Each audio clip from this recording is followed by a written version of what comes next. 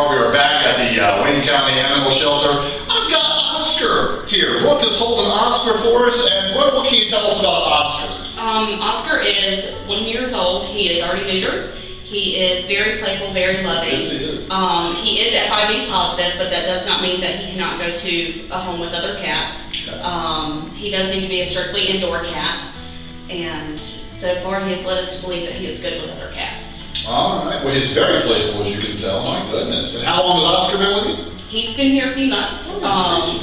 Not too long, but long enough. Long enough, exactly. All right, so we need to get him into a forever home, Wayne County, and Brooke's going to tell us exactly what we can do, the steps to take to get Oscar into one of those homes. What do we do, Brooke? You can come here to the shelter, or you can go online to waynegov.com. All right, pretty simple, pretty easy. Come down and see Oscar and get those details. You can tell he's a big cat. He's also a very fun cat, very playful cat, it seems like. So he'd be a perfect fit into somebody's forever home here in Wayne County. We are at the Wayne County Animal Shelter. If you're not fit for Oscar, come see maybe who you are fit for. They have others that are here for adoption as well, but we're focusing on Oscar this week for your Jackson & Sons Pet of the Week on WGBO.